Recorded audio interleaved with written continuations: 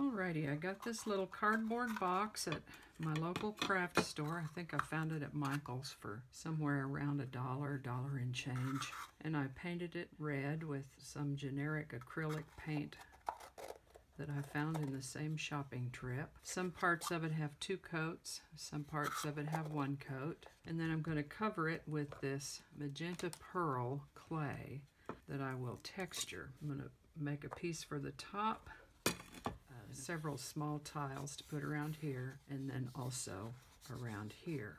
So that's what we're working on right now. And I'm going to try this blue russet mica powder and see what it looks like. If I don't like it, we won't use it on this project.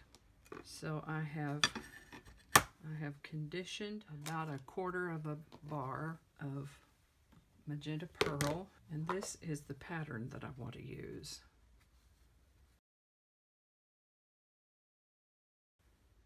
This was just a set of texture sheets that I found there at Michael's craft store. Not quite ready for the tile just yet. This will be the back, so it's okay if it has a little bit of mica powder on it.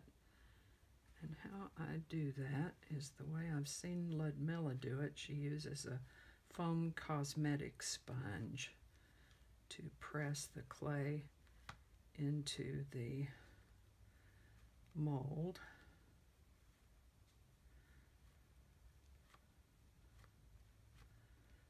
Samantha Burroughs presses the clay into the mold also, but she uses her fingers exclusively.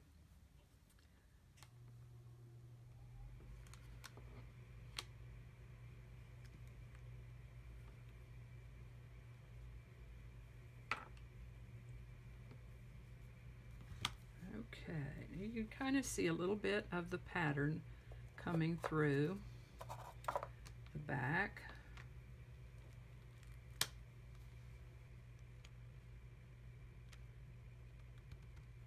And I want to see if this will give me a mica shift. I might not have run it through the roller enough times. We'll see.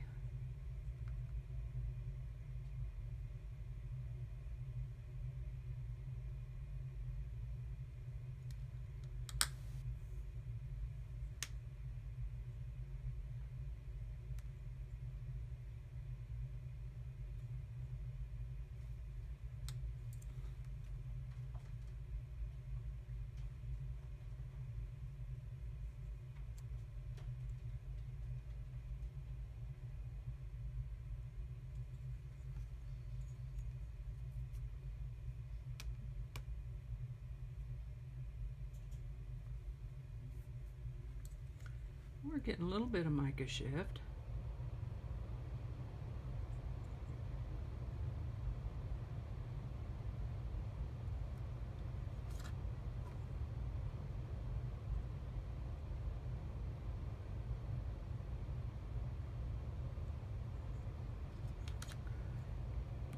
A little bit.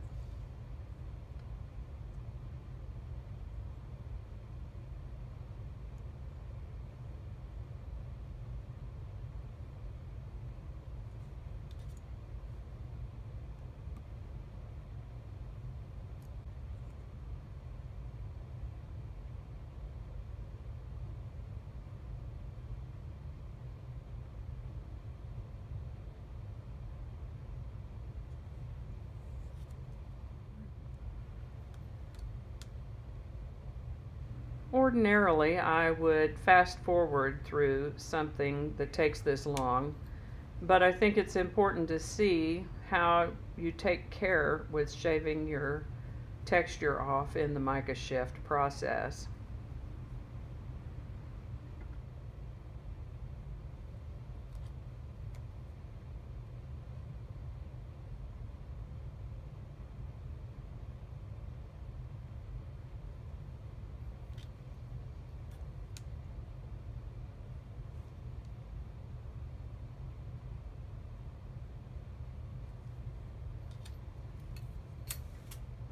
And now I'm going to burnish the surface to make it even more smooth. I'm using a piece of food grade plastic wrap, food service plastic, that doesn't react with the polymer clay. You have to be careful what plastics you use with polymer clay because some of them react, but this food plastic doesn't. Now I'm going to further burnish this with the acrylic roller on top of the food plastic. You can also do this burnishing with a simple piece of printer paper. Nice and smooth. Once you're satisfied with how smooth it is from burnishing, then you can roll it out just a little bit more with your acrylic roller. This is just to smooth it out just a little bit more. I wouldn't put it through the pasta machine because that would distort the design. Now we're going to turn it over and put it face down and then put the box lid on there and trace the box lid onto this piece of clay.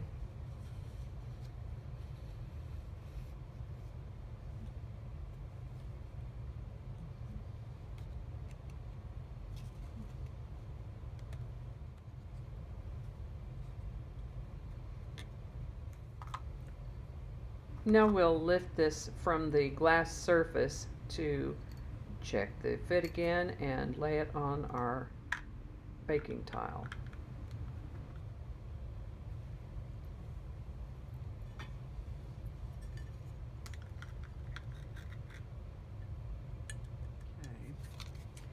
This lid is just about exactly 1/2 inch deep, and when it sits on the box, the part of the box that will be covered is almost 1 inch deep.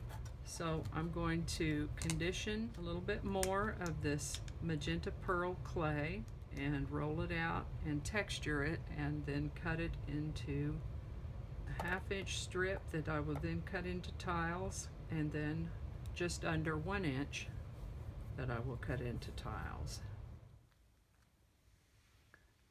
We're going to leave these textured.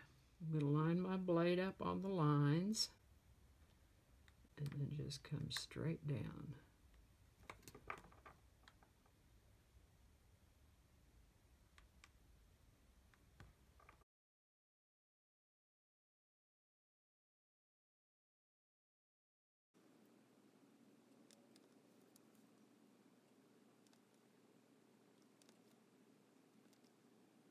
Let's take a few of these little bitty scraps and try some of this blue russet, see what it looks like. I can't really tell.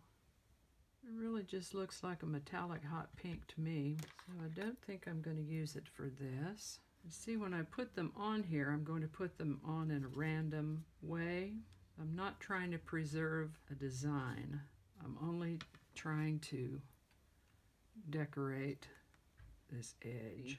Here they are. These are the ones that'll go on the sides. These are the ones that'll go on the lid, and this goes on the top of the lid. It has a nice mica shift. I'm not sure if you can quite see that in the camera. We're going to go put these in the oven at the recommended temperature for, I think 45 minutes on these. Okay, these are out of the oven now, and I'm going to get them off these tiles and onto a silicone surface and resin them. They're pretty easy to remove from the tile by taking one of your clay blades and inserting just under the edge, and be mindful of where your hands are. Don't cut yourself with these sharp blades. If you have some that kind of stuck together in baking, you can break them apart.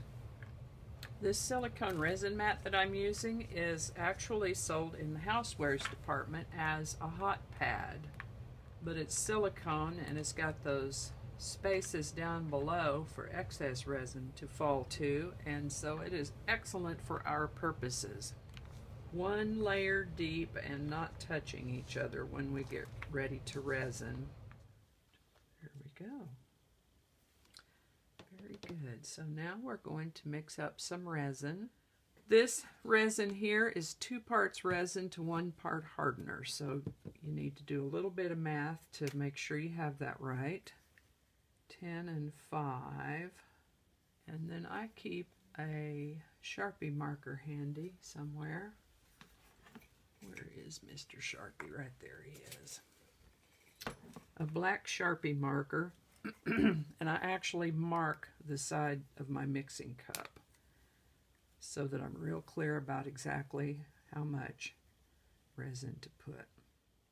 So we'll go with 10 cc's of resin and 5 of hardener. I do this with gloves. I'll pull my sleeves up.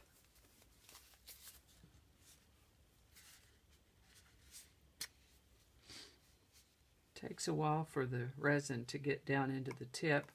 I just fill it to that first 10 cc line.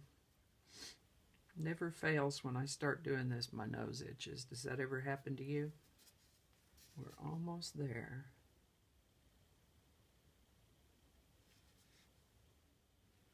Okay. There's 10 cc's of resin.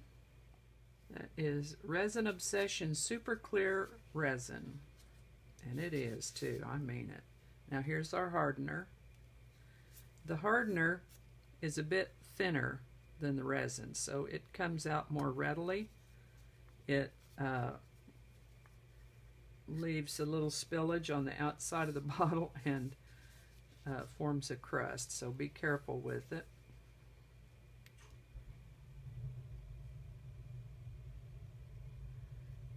Now we're going to fill it to that 15 cc line. It doesn't take much.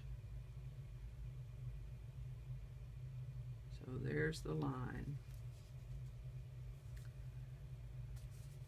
All right.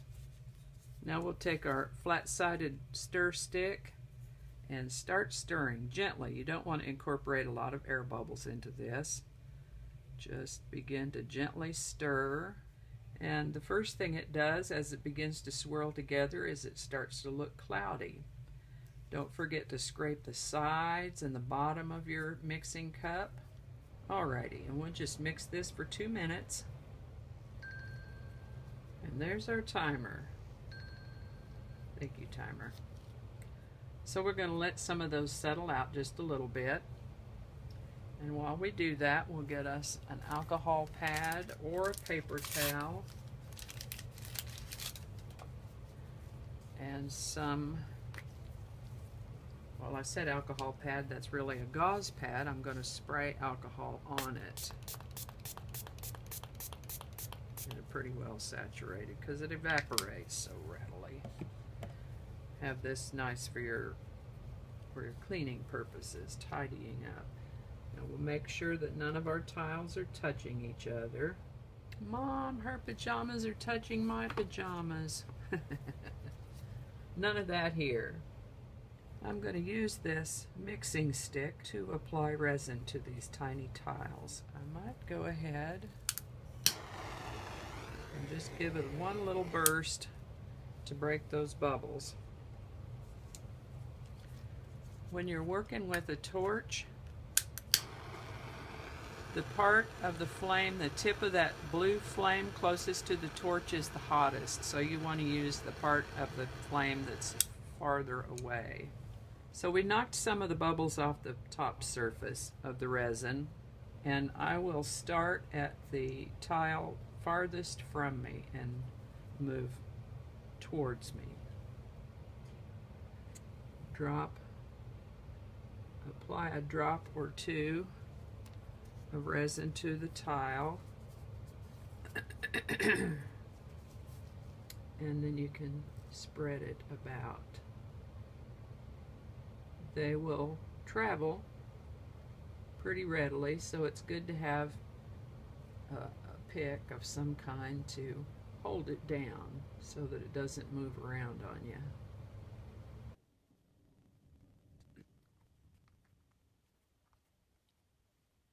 Once you've got the resin applied, you need to leave it a minimum of 12 hours to cure.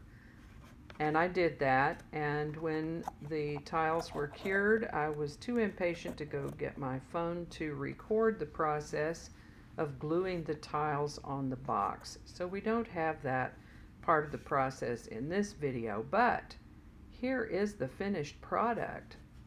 Isn't it lovely? It's amazing how much difference that resin makes. It really brings out the sparkle of that pearlescent clay. And get a load of that mica shift pattern on the top of the box. Isn't that something? Well, I hope you enjoyed this video. I sure enjoyed making this project. If you did enjoy it, please give it a like and share. Please subscribe if you haven't already, and I'll see you next time. Thanks for watching.